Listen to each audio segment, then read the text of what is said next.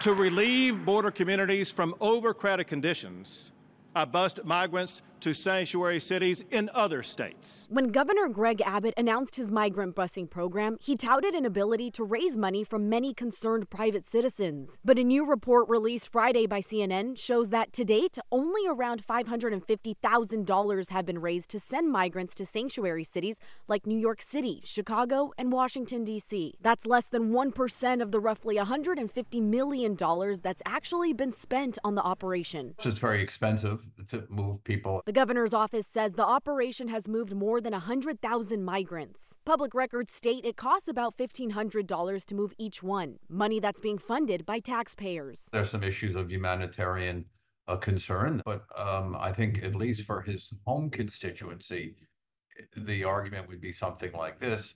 It's $150 million well spent. Bob Stein, a political science expert at Rice University, says the majority of Texas taxpayers consider the migrant crisis a matter of public safety. What the governor is saying is we're not going to pay for it anymore. State records obtained by CNN shows the biggest donation made to Abbott's program was almost $1 million, but the check bounced just months later. And according to data, that donor used a false name and disconnected their phone number. That wasn't the only discrepancy. I was more than surprised to find my name on that list, and given that I'm so diametrically opposed to anything that Governor Abbott stands for. Hendrik Voss, an immigrant from Germany now living in Washington, D.C., says he was listed on state data as a donor of $2,000. It looks like that part of that list is made up. Other journalists who have been digging into that list have found thousands of dollars that never were donated. Stein adds, although the private funding for Abbott's initiative is less than expected, he can continue to rely on the state to fund his operation. He can get the state to pay for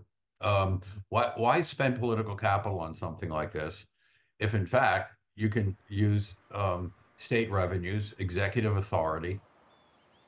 Thank you for watching. Please hit the subscribe button and get the latest news by downloading the CBS Austin News app.